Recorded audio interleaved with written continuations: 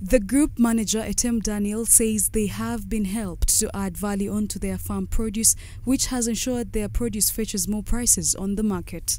He says they were trained in financial literacy by Sasakawa and they formed their own cooperative society that is running well. They, however, asked government to assist them buy a vehicle to transport them to market, noting that their tricycle donated to them by Sasakawa is no longer enough. According to Christine Chomjisha, the program officer in the Department of the Regenerative Agriculture at Sasakawa Africa Association, they help farmers include their incomes, combat food insecurity through promoting market-oriented, sustainable, regenerative and nutrition-sensitive agriculture innovations. She said they are happy that Bala Women and Youth Farmers Cooperative Society has implemented what was taught to them, and this has helped them get better yields but also increase on their incomes.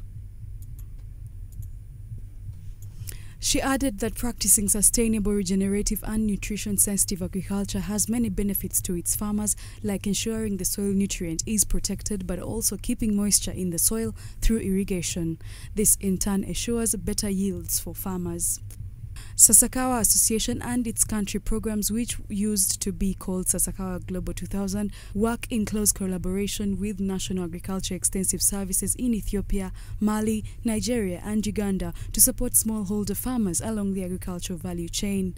Sasakawa aims to increase farmers' income and food and nutrition security through promoting market-oriented, sustainable, resilient and regenerative and nutrition-sensitive agriculture innovations and building the capacity of extension agents and farmers.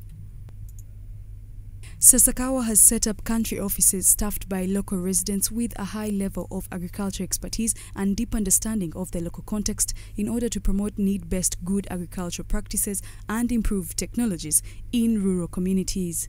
Sasakawa is committed to working with smallholder farmers by adopting a participatory approach that provides need-based feedback to farmers and value chain actors to establish technologies and fruitful market linkages that address the specific concerns of farmers. This participatory approach embodies Sasakawa's spirit of working with the farmer.